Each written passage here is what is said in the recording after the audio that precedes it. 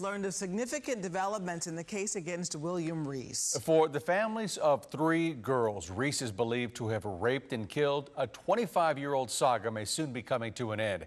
Jessica Willie is live with the developments you'll only see on ABC 13. Jessica.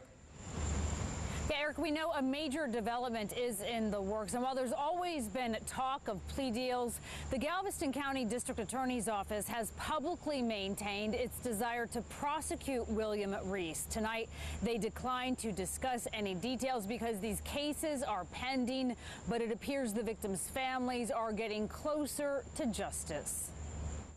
3 months after William Reece was brought back to Texas to face charges for the 1997 murders of Laura Smither, Jessica Cain, and Kelli Cox, significant court settings in 2 counties. June 23rd, first in Galveston County in the morning on the Smither and Cain cases, then Brazoria County in the afternoon for Cox's. Reece's attorney confirms the settings, but will only say not all is resolved. They are working toward plea deals.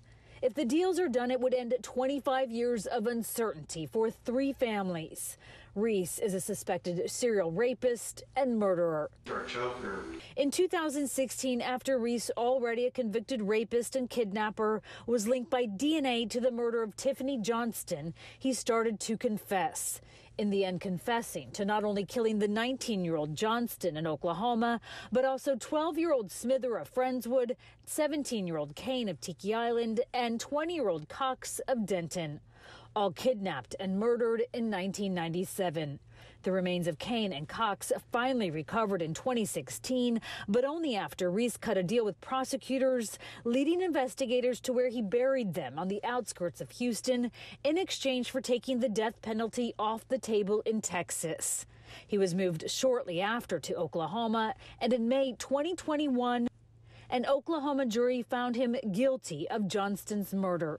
I sentence you to death. He was sentenced in August to death. He deserves it. And if he could be killed more than one time, that would be fine too. 6 months later, Reece was back at the Friendswood City Jail for more prosecutions. This is his latest mugshot. Kelli Cox's mother tells ABC 13 she is on board with the plea agreement after numerous conversations. Gay Smither, Laura's mother, says after a very long 25 years, it looks like they will finally get justice. Jessica Willie, ABC 13 Eyewitness News.